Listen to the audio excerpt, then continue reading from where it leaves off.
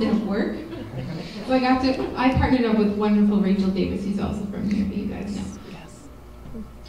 But Rosie went away for a while, and we've been wanting to get together and play again. We did a tour in the States together, and so she learned all of my Roots to the Future songs, and we're going to play one of them, right? Sure. Yeah.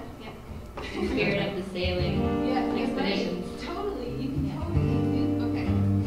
She can now play this song more honestly since she spent the last week on a boat. I'm a war veteran. She's a war of the veteran. seas. So one of the goals of mine for this project was to write a song to the rhythm of a jig, which you guys probably know is really fast, 6/8 timing. And you might have noticed by now that I like to write a lot of lyrics. So I thought, hey, I can do this.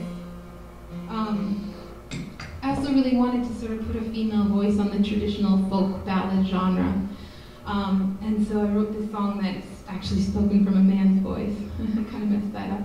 Anyway, it's a guy telling his story at the end of his life, and I think he's a pretty cool character. He's lived sort of on the edge of things, but doesn't seem to have too many regrets. So the song is called Spirits, and good luck. And after that, we're going to have the band come up and do one more song for you. But no show at home is complete without Rosie.